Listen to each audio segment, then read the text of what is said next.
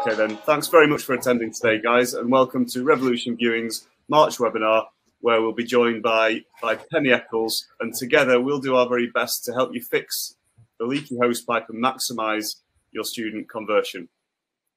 Okay, jump on to the next slide. So today's agenda, I'll give you a quick brief intro to Revolution Viewing and to Penny. Penny will deliver her leaky hosepipe session. Jen will then run through how you can address some of your website leaks using our virtual experience platform, Vepple, as a guide. We'll then have some time for you to ask some questions that you might have. I think a few of you are already familiar with the Q&A section. Thanks very much for your comments already. Okay. So I am Tom Grieveson. I'm the founder and CEO of Revolution Viewing. Jen, I'll hand over to you. Hi, I'm Jen. I'm the Client Services Director at Revolution Viewing, and I'll hand over to Penny. Hello, I'm Penny of Penny Eccles Limited, and I'm a marketing student recruitment consultant. Cheers, guys. Okay, so a very brief overview of Revolution Viewing, who we are and what we do. So we're a visual content and technology business founded in 2004. We are the most used provider of virtual open days, virtual tours, 360s and videos in UK higher education. And we've worked with 110 universities over the years. We deliver online experiences, or we did deliver online experiences to over 2 million people interested in UK higher education in 2021. We have carried out 8 primary research studies over the past 6 years. We have an advisory board, or 2 advisory boards actually, that's with a total of 27 universities advising us. And we launched Vepple, the virtual experience platform that Jen will touch on a little more later, and we launched that a year ago. Okay. And our mission at Revolution Viewing is to empower people to make life-changing decisions. So for higher education, we're passionate at helping people find their perfect university, and we can only do that by partnering with you guys. And so we're all passionate, very passionate about higher education at Revolution Viewing. So now I will pass you over to Penny. Revolution Viewing worked with Penny when Penny was the Director of Marketing and Communications at Nottingham Trent University, and it's thanks to Penny's innovative and strategic approach that we enjoyed a great partnership, working together to launch numerous boundary-pushing content and technology projects aimed to increase conversion. Penny's wealth of experience working at a senior level at numerous universities over the past 2 decades means that she's perfectly placed to use her expertise to guide us all through some of the key points during the shortlisting process at which you may be losing some of your prospective students, often without knowing it. So I'll hand you over to Penny, who will help you to plug some of those leaks in your recruitment hosepipe. Over to you, Penny. Thanks, Tom. So the leaky hosepipe solution is a product I've been working on in collaboration with UCAS Media, and it is a 28-point framework to look at where you might be losing students. You might wonder where the term leaky hosepipe comes from. And I have a little story about that, which is about my dad. He's passed away now, but he was my absolute hero. Quite an eccentric guy. And one of the things that he did, which used to irritate me so much, was that he was really tight. He wouldn't buy anything new. I remember for my 13th birthday, he bought me some talcum powder, but he said it was because it was good for me to learn the value of money. He was, the ultimate eco warrior, and he was, one of those people who would always take his carrier bags to the shop, even before it was a thing. But one of the things that he did have, which had lasted a long time, was his garden hose. He had patched it up on so many occasions, been to the garden shed so many times. There was colourful strips of electrician's tape down there and puncture repair kits, you name it, he tried it on the hosepipe. But actually, whenever he would turn on the garden tap, it would just be hilarious because there'd be sprinkles of water all the way down the hosepipe. But when you looked at the end, where crucially you needed that water, there was very little coming out of the end. And I've worked at 7 universities now, and even more universities since I've been a consultant for the last 2 years. And it's just made me think now more than ever that we all operate our student recruitment like my dad's leaky hosepipe, because we try so hard to generate as many inquiries as we possibly can, that we just kind of lose them. So, you know, the student recruitment cycle has started in earnest. We have all of these inquiries, and at some points we will really hemorrhage inquirers. So all of that hard work and all of the effort from the start is just gone. So not all of our inquirers turn into applicants, massive leak. Not all of our applicants are made offers, another huge leak. Not all of our offers become firm. The massive conversion problem that some of us experience, another leak. And then what do we have to do? We have to pour that emergency glass of water on the problem, which is called clearing. And, you know, we are spending as a sector an enormous amount of money on clearing, when in fact, if we just were able to take the time to look at our hosepipe and really get to grips with where we were losing our students, we might save ourselves a lot of money in clearing. Now, the great thing about this product, if I do say so myself, is that it's been supercharged with UCAS data. So, you know, if you do work with me in UCAS, not only will you see how leaky you are, you'll be able to see how leaky you are in comparison with your competitor set, because we never operate in a vacuum, do we? And what it means is that, you know, I might look at leak 12 and we'll decide together that, you know, leak 12 is an issue sector-wide. It's particularly an issue for your competitors. So how much traction are you going to get on leak 12? But perhaps leak 4, there's something there. Your competitors are doing way better than you on leak 4, and it's something that we can address. So I've been doing this for over a year now, and there are some things that have really jumped out at me. Things that I think we could all learn from, which is why I've jumped at the chance when Tom asked me if I'd like to talk about this. So I'm going to give you 5 killer insights, which hopefully can certainly help you for 2023 entry, but, you know, maybe some last minute fixes to shore up your 2022 hosepipe. And the first one is, for reassurance purposes, we're all leaky. I have yet to come across an institution that has it all sorted.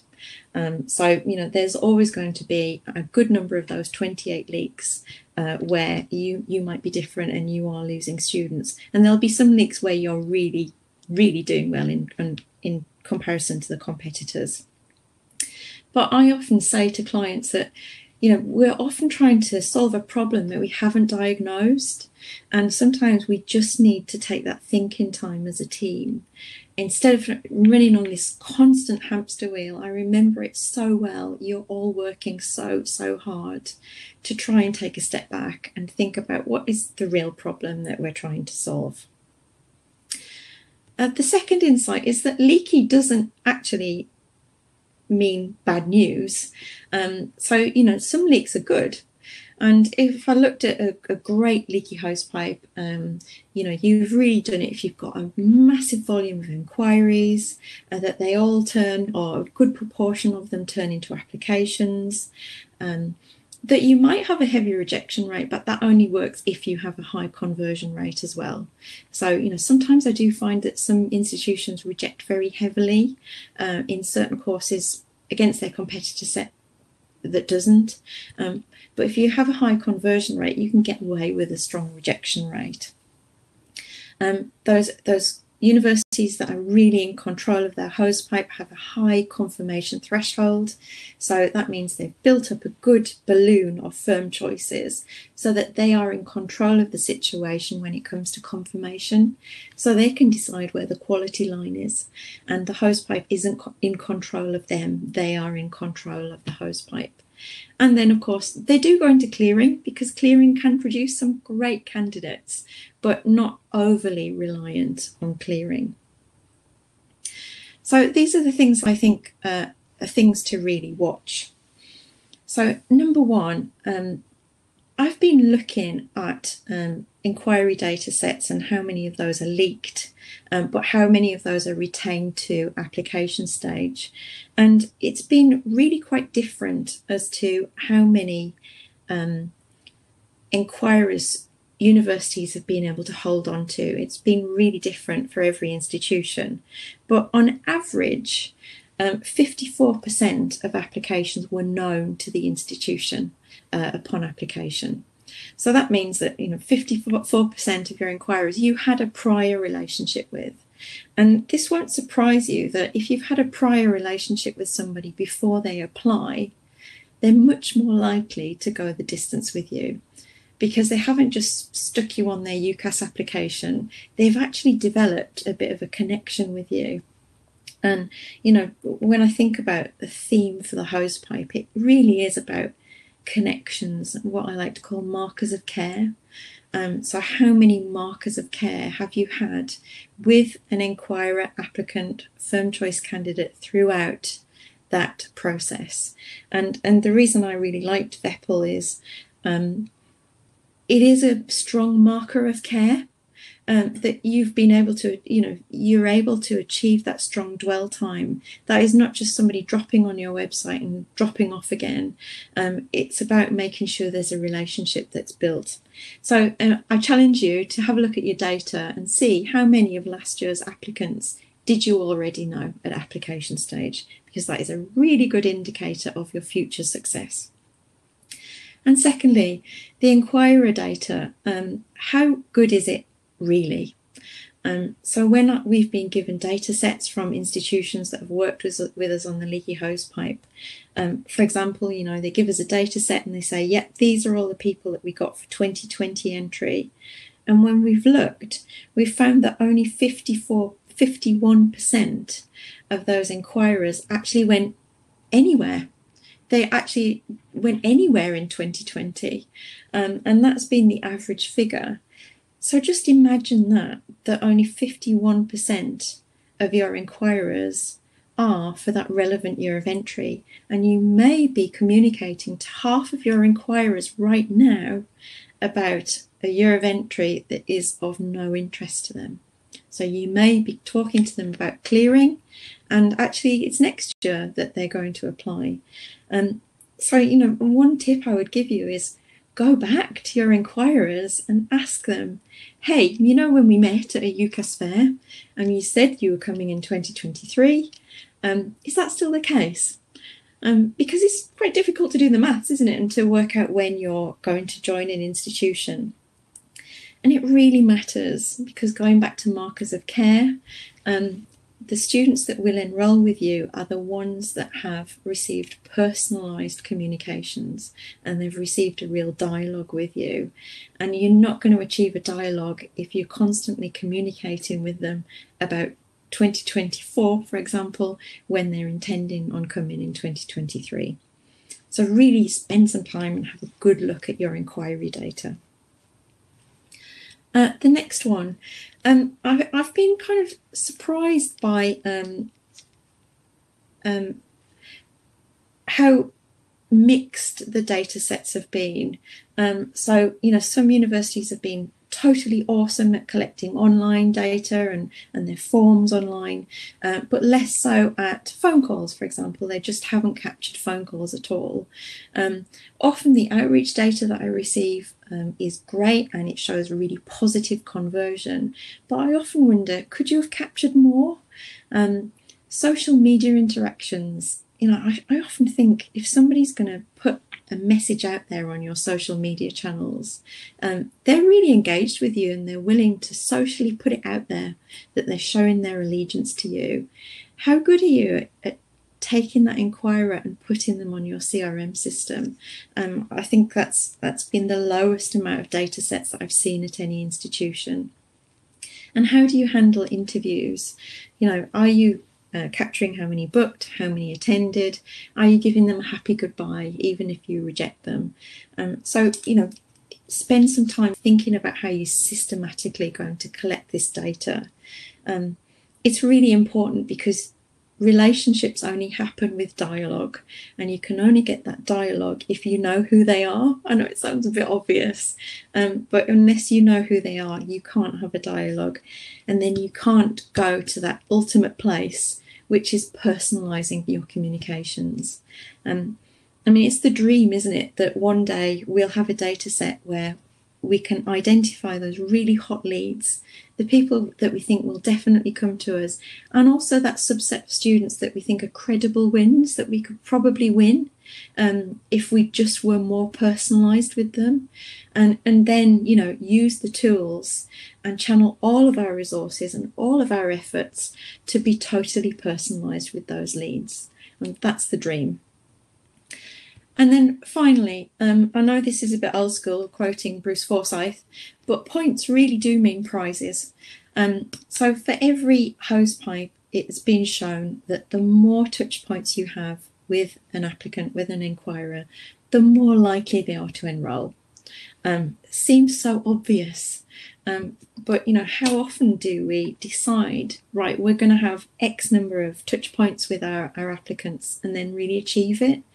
And there was one university that I worked with, and they established for those students that they got 7 touch points with, they had an 85% enrolment rate. I mean, that's the stuff we could only just dream of, isn't it, really? And so that university is aiming for that magic 7 now, that magic 7. And I don't just mean email. We'll send them 7 emails and the job is done. These are real markers of care. So, you know, how can you do that? And then finally, I know this is really a 6th point, but I liked 5 better than 6, so 5A. Integrated teams are the ones that win. You know, we always can do meetings as a team and call ourselves integrated, but what we're really doing is going around the room and saying, what are you doing? What are you doing? You know, what is outreach doing? What are admissions doing? But I don't think we do enough of thinking, this is a problem, this is a leak, and how are we as an integrated team, all of us, going to focus on this one leak, because this is where we'll make the biggest difference.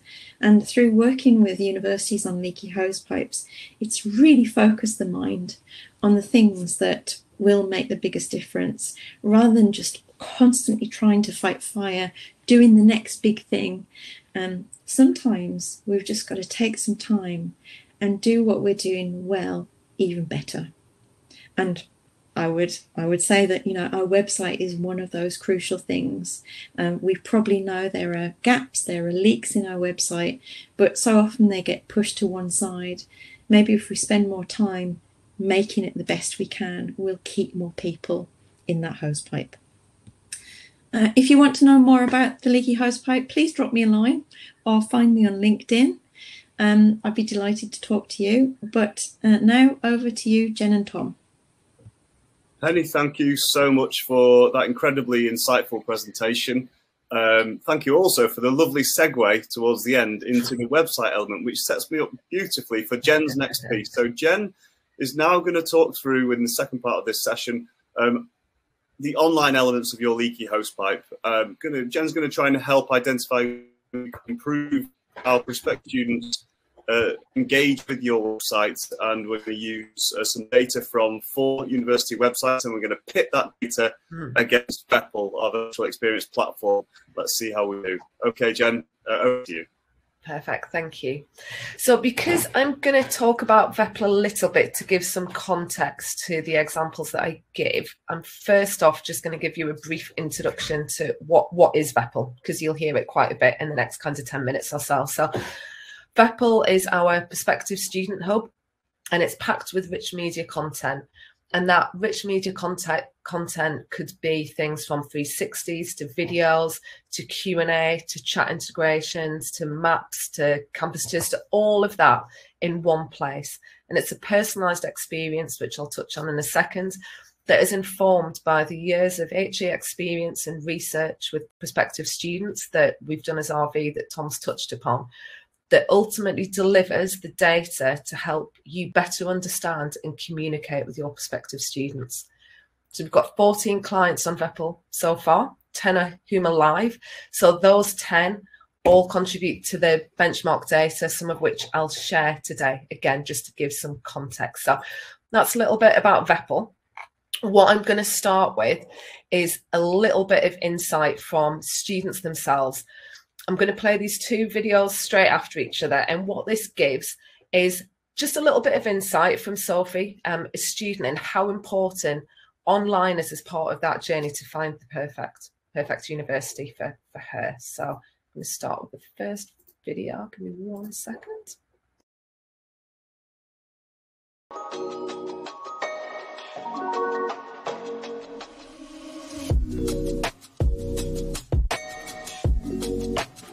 I looked at about 20 different universities when beginning my application to university, and then whittled it down to about 10. But when making that choice, I judged it a lot on what the website looked like. And if I couldn't find what I was looking for on the website, then that would change my opinion on a university. So I'd instantly kind of forget about one, or if they had more interactive stuff, then I go to another. So I did base a lot of it on what I saw online.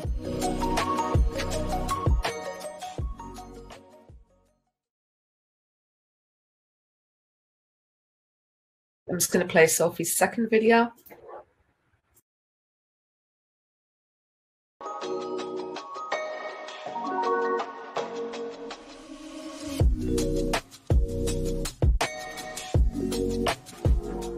I think we're a generation that are very used to doing things online, and actually in terms of my experience with using virtual tours and online open days and things like that, actually I got as much as I would have, if not more, than people who saw these things in person, and I wasn't put off, and I still go to university, and it's been really useful for me throughout.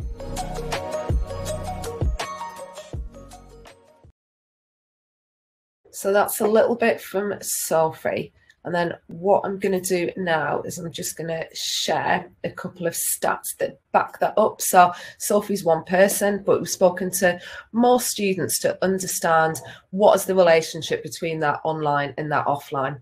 And from that, 93% of prospective students said they'd be more likely to attend a physical open day having attended a virtual open day. So that just shows how the online and offline can work together during that journey. So that's what they've said they'll do, but what do they actually do? What are the actual behaviours? So on the right-hand side there, you can see that 9% figure, and what that 9% is, of all Vepple users, 9% have clicked on a call to action to book onto an open day. So for simple maths, let's take a Vepple university, a Vepple client that is receiving 3,000 visitors a month. That's around 300 visitors, or 270, every single month, who are clicking through to book onto a physical open day. So again, just showing how important Vepple is, your website is, in that journey through for students to find their perfect university. What I'm going to do now is show you some of the stats that Tom mentioned. So this is real data from real university websites. Obviously, I can't tell you which universities, but there's 4 universities that we've looked at, and we've compared those stats to Vepple. And what you can see there is Vepple in the green at the bottom. So I'm going to look at bounce rate first. So Vepple has half the bounce rate of the average of those 4 universities. It has more than double the session duration, again, of those 4 university websites on average. And the pages per session is triple that of those 4 university websites. So really powerful. And the purpose of showing you that is to demonstrate how Vepple is performing, because we want to share some of those learnings with you. So today, there's only 3 areas that I can focus on because of time. If you do want to hear more, if you do want to learn more about Vepple, or you want to learn more about what we've learned in the process of launching Vepple and the research we've done, really happy to do that on a one-to-one basis. There's contact details at the end, and the team now would be more than happy to chat you through in your challenges.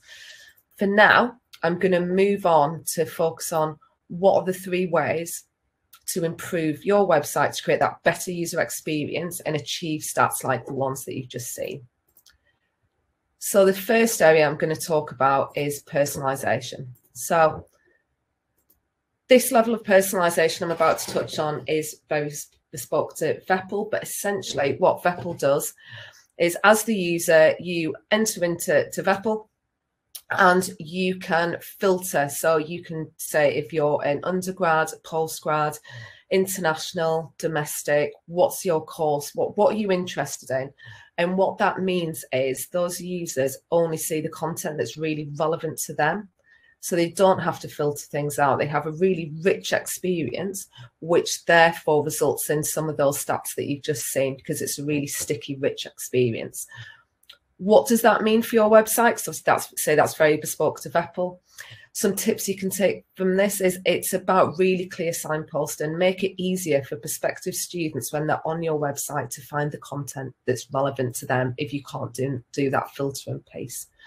And it works. So this is some of the stats that we're enjoying in Vepple when students and prospective students are personalising their journey. So when they're doing that filtering piece, so 57% are more likely to click onto one of the main call to actions. 106% longer is spent on the site per session on average, again, when they're filtering and personalising their journey. They're 30 times more likely to consent to email marketing, and they're 36 times more likely to click to chat to staff and students. So that's just showing that power of personalisation, that power of filtering, the power of making that content really relevant for them based on what they're saying they want. The second area that I'm going to touch on is this sense of space and place. So I'm going to start with Sophie again, who's just going to give us her view on what was really important to her when she was looking for this prospective university. Stop video.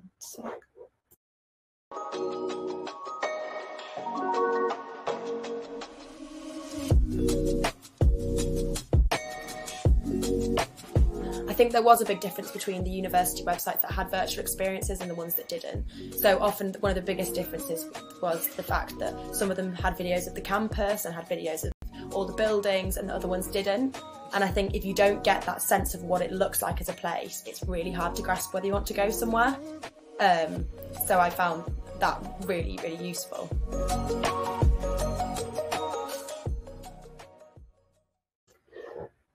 So that's Sophie. So what does that mean? Again, from a Vepple perspective, we can back that up in terms of Sophie saying that sense of space and place is really important. I want to learn about the city I'm going to. I want to understand what the campus is like. We're seeing from a Vepple perspective, the third most visited section there is student life. So what do I mean by student life? There's an example here from Queen's University Belfast. So this is Vepple. This is an example from a live Vepple client. And on here, within student life, we've got a video of life in Belfast. So tell me what it's like. Tell me what the city's like. Let me get a feel for it. We've got a testimonial under there from a student, which again, just gives a little bit about the city.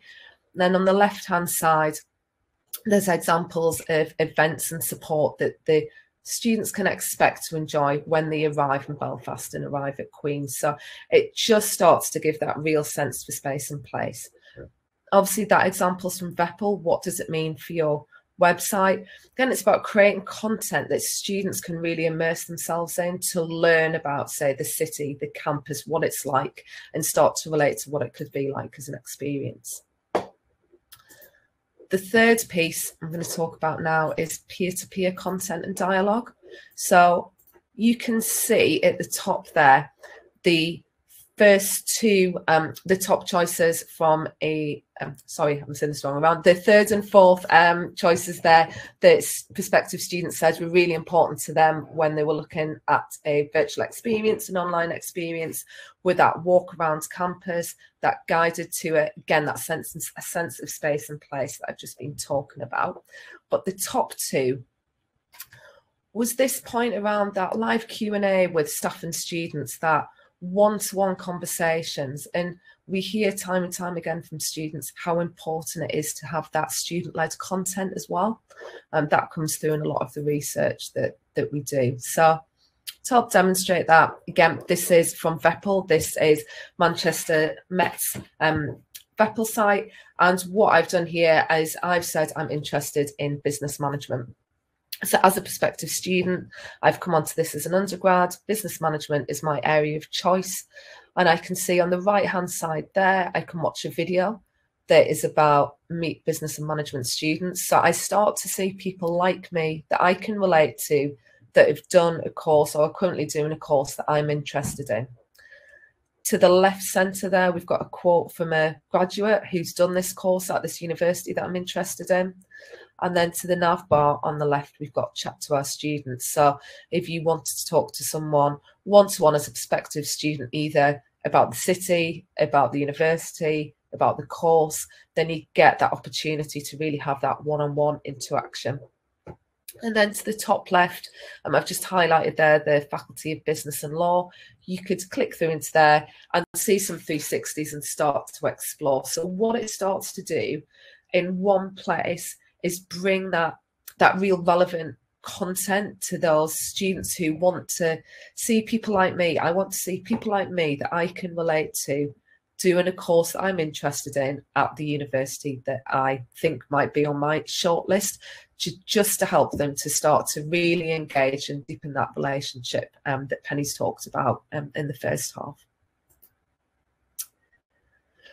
Then I'm going to play the last video from Sophie. I'm smiling because it's a little bit of a brutal watch, but it's the truth. And again, it's here to demonstrate how important it is, and the key point that students really want to hear from the people they're going to be engaging with, whether that's academics, whether that's staff, whether that's students, and it needs to be relevant.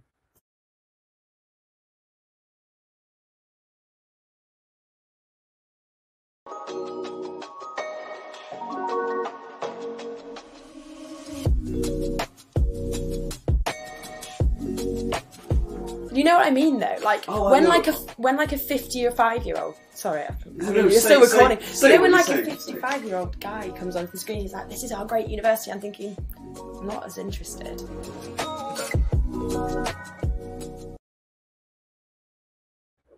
So that's Sophie telling the truth there, in her mind. But as I say, it's a lot of what students say as well, unless it's Brad Pitt, and then we'll forgive it.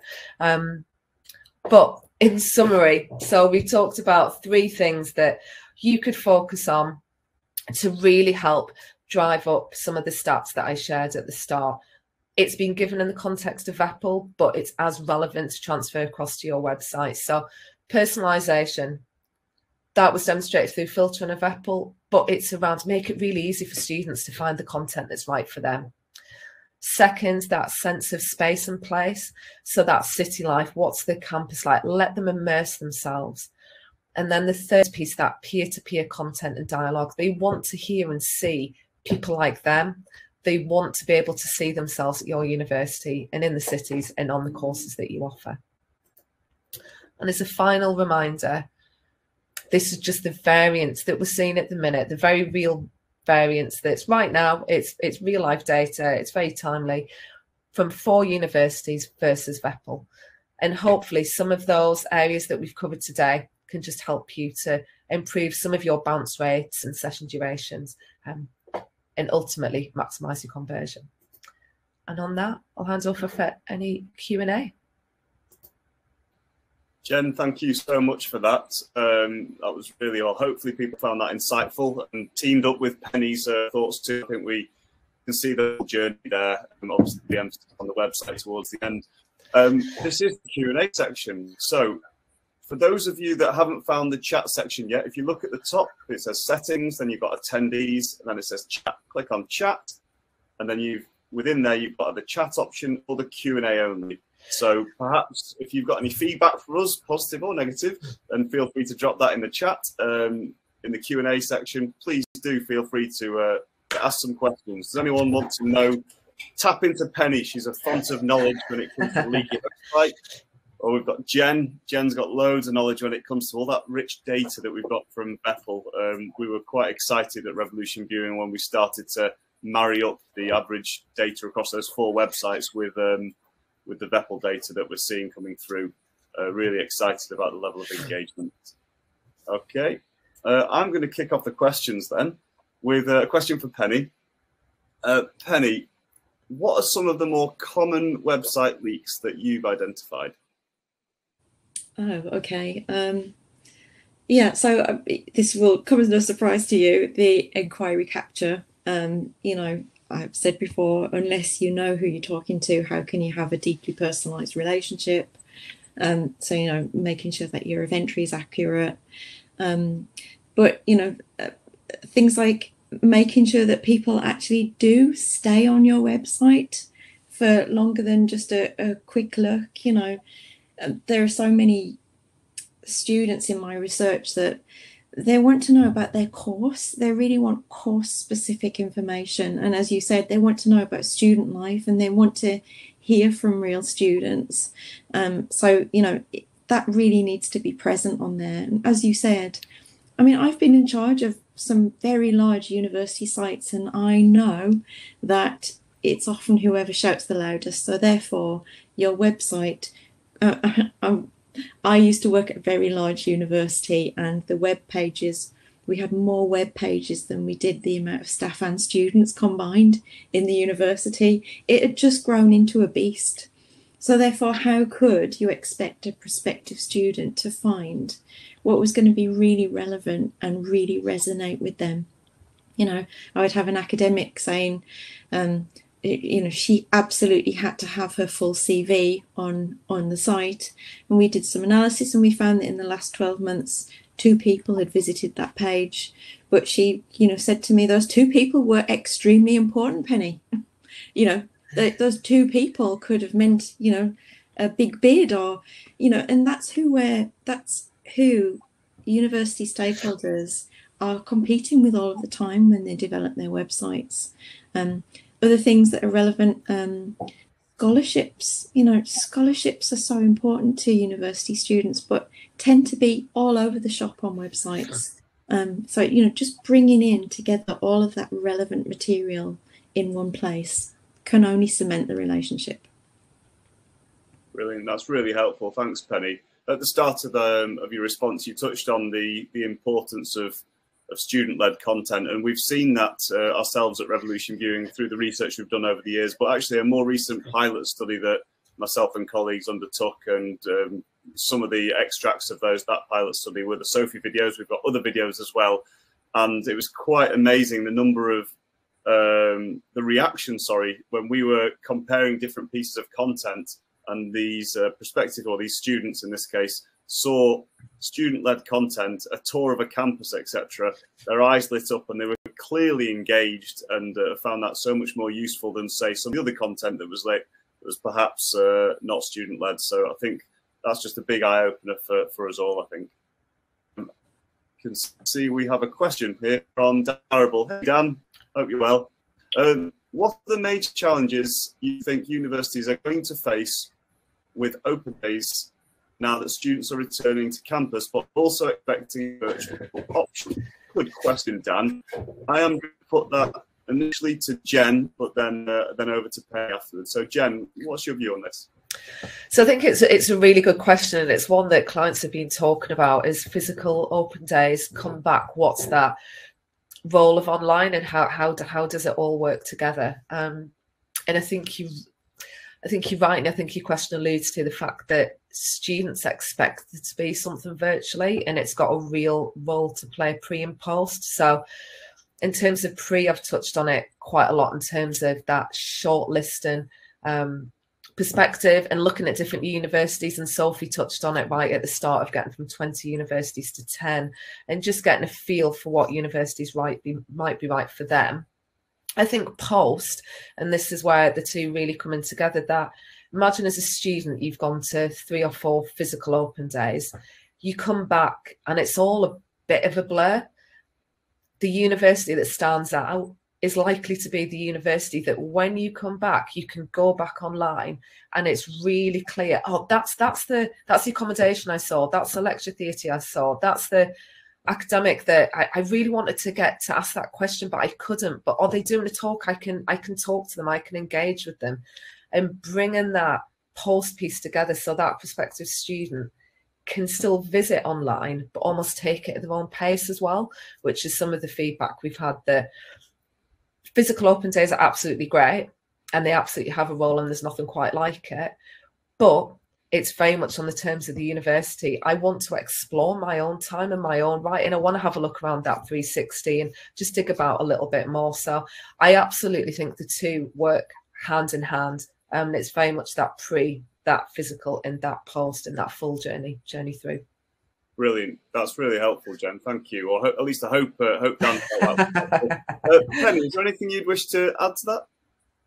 Yeah, so there are two leaks in the hosepipe that look at open days, and most institutions are really leaky in this. So number one is getting your bookings to actually attend, physically attend. So it's a massive leak for many universities.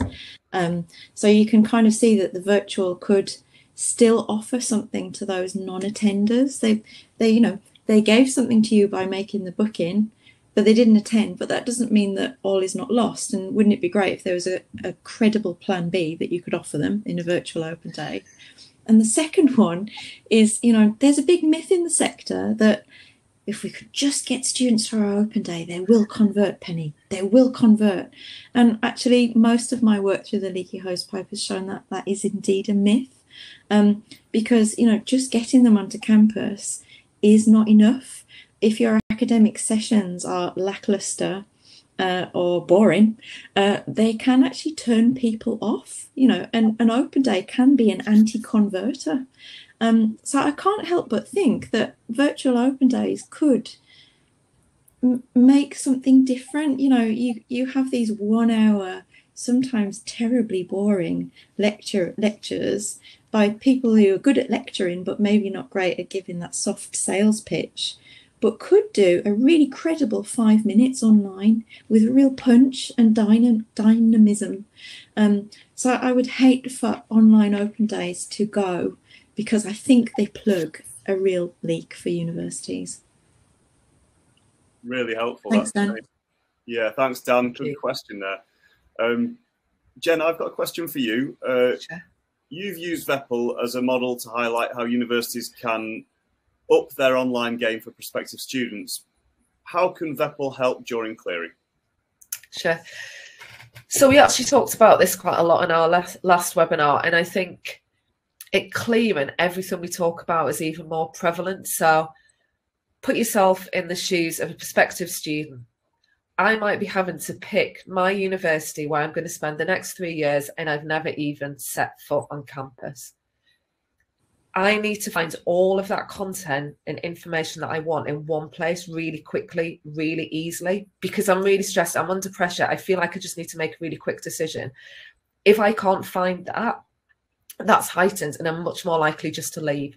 Whereas if it's all together, I can see, again, the accommodation, a sense of the city. I can talk to other students. That's so important. I feel like I haven't got any time. I just need someone to tell me this is the right decision, that's a peer that understands what I'm going through. I want to know what the city's like. I want to know what the course is like. Having to find that all individually, say, against the pressure of clearing, just heightens it. So I absolutely think at the time of clearing that...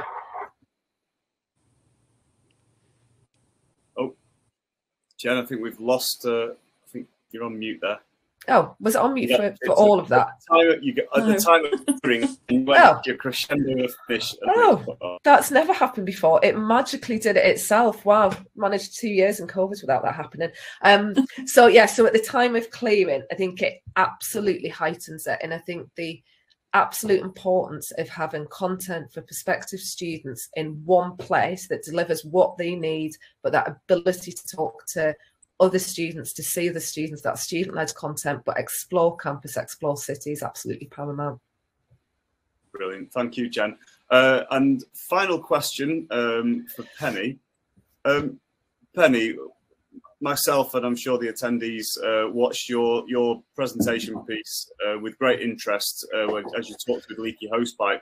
I just wondered, can you tell me or tell us when you work with clients, like typically what's the process of working with those clients? So we start with a data discovery call with UCAS just to find out if we have sufficient data to look at. So we ask for 5 data sets. One is inquiries, one is enrollers, open days. And often universities are a bit embarrassed because they say, it's a bit patchy, our data's patchy. But actually all you really need is a first name, a last name and an email, and UCAS can generally match most things. So, don't panic. And, if you feel like your CRM system isn't really, up to much, in a way, that's great that you're doing the work and that you can diagnose the problem and see what you really need from a CRM system. So yeah, from then on, once the data's submitted, 4 to 6 weeks, and you get your personalised leaky hosepipe report. It's 40 pages long, and so far so good. Everybody who's had a leaky hosepipe has loved it.